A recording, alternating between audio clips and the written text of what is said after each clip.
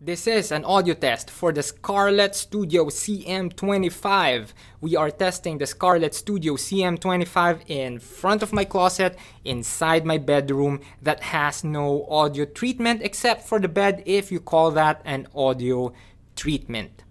It is important to note that I do live beside a busy and noisy street, so you might hear cars and motorcycles passing by. Also, you might hear the occasional noisy neighbor shouting down the hallway.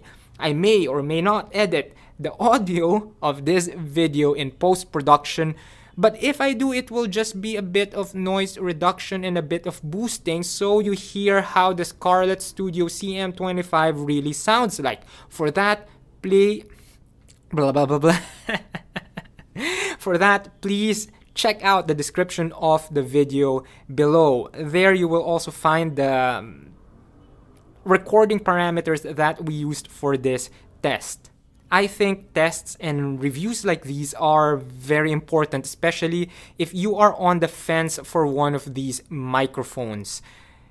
Reason being is that the test I'm doing right now is a real life or a real use case scenario for a lot of people, because a lot of the people they don't have a dedicated sound studio in their house. What they have usually is a closet full of clothes inside their bedroom.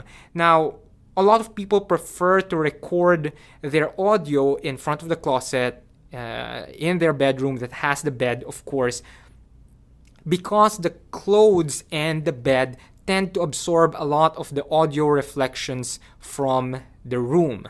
Now, this is one of the worst case scenarios if you are going to use this microphone, because this microphone, I could hear it. It picks up a lot of the background noise from the streets below, but I'm going to see later if this is really the case.